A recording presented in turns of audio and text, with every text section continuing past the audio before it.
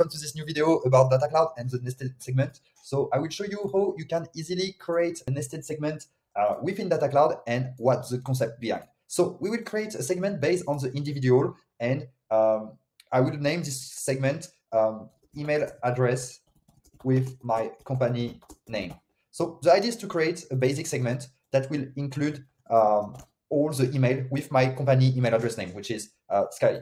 So here we will choose a standard publish segment, and we will do an option to don't refresh. But if I want to refresh this segment on a 12-hour or 24-hour basis, it's also possible. So what I will do next is I will go within related attributes, contact point email, and then I will select email address. Here I will say that I want that this criteria happen at least once. And here I will say that my email address must contain the domain Sky. I click on done, and then I will go to save this segment. I should get around 50 people, 57 in this case. I will click save, and here I will go to publish this segment. Okay, so I click done, and here I should be able to click publish now. So now my segment will be published, and I will just show you a few things while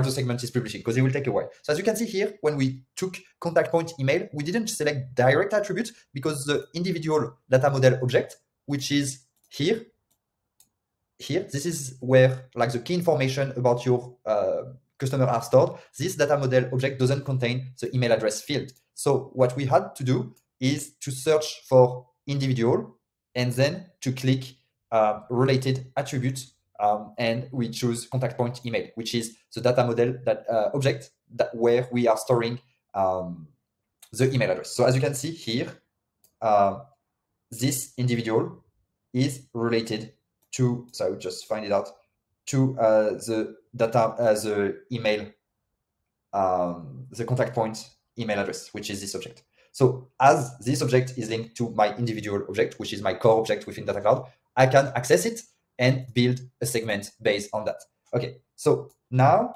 I think it's still publishing. So I will just put the video on pause until the segment is successfully published, and then we will continue.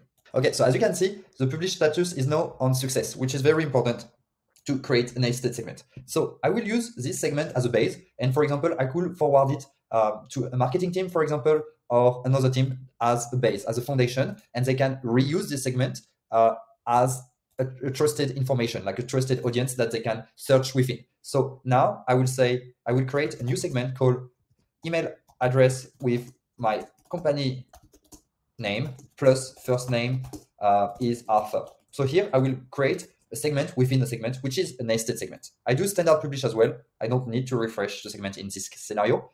And here, once I've loaded the builder, I will click on segment, and then I will drag and drop my segment. Here, I can use directly the results that are populated from my nested segment, like the segment that I've created before, or I can directly reuse the criteria. I would recommend to use the first option, as it will allow you to keep using the same base. And I can include or exclude it. So I can use this template segment as an exclusion.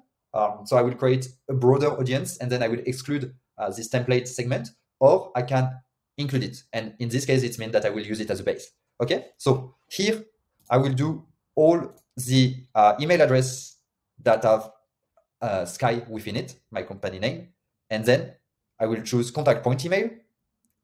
And here I will choose, I will still choose email address, because at this stage, I think that I'm sure it will work. And here I will say contain again, and here I will write the value Arthur. So here I will search that within the email address, I have Arthur. And here, as you can see, we have an end condition. So it will be search all the people that have Sky within the email address, and search all the people that have Arthur within the email address. The thing is that here it's a nested segment. So it's basically another segment that we created in the past that we trust. So I can provide this nested segment to another team, for example, and let them know that, yes, they can build a segment, but only from this base.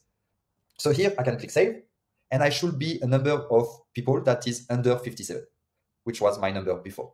So here Data Cloud is searching, and here, as you can see, we have like 14 record that have a name Arthur with an email address Sky, like a domain Sky. So this is quite good because as you can see, what we've demonstrated here is that we created a first segment that was our base, our template, all the people with a Sky email address. And then we've used this segment as a nested segment, so as a template, and we searched it within it. All the people that had a first name equal to Arthur, which is my name. And then we add 14 people. So I hope you understand better the concept of nested segment within Data Cloud. If you have any question, please let me know. And thank you for watching this video. Thank you.